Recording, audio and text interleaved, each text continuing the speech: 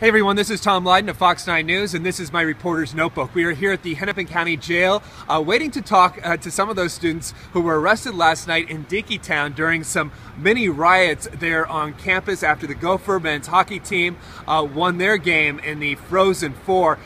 Talking to two of the students who have come out so far, they have said, oh, we weren't involved in any rioting. We were just standing around and police arrested us.